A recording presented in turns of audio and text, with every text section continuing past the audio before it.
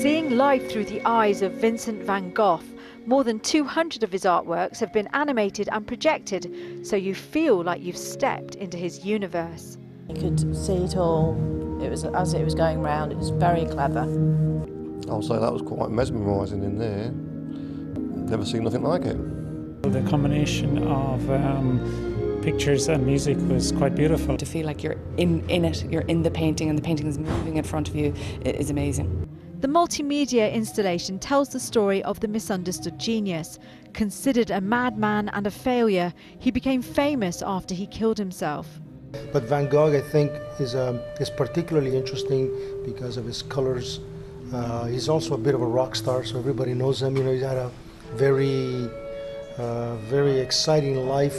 What we're trying to do is not have an opinion about his art, but have more of a digital art interpretation of what the original paintings were. And it's really, without reinterpreting his art, maybe just show a little bit about what the context may have been.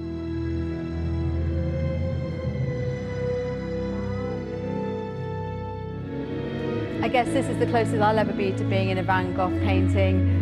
Starry Nights Over the Rhone was one of the few artworks of his that was exhibited during his lifetime. What would life be if we didn't have the courage to have a go at anything, no matter what? This is Van Gogh's bedroom recreated, and this is where the exhibition's virtual reality journey begins and ends. The headsets transport you to a day in the life of Vincent and the inspiration behind his paintings. The VR is incredible. I did cry, and I'm about to right now. Because it was so moving. Absolutely. Brilliant. Van Gogh, the immersive experience, runs at York St Mary's until the new year. Sharuna Sagar, BBC Look North.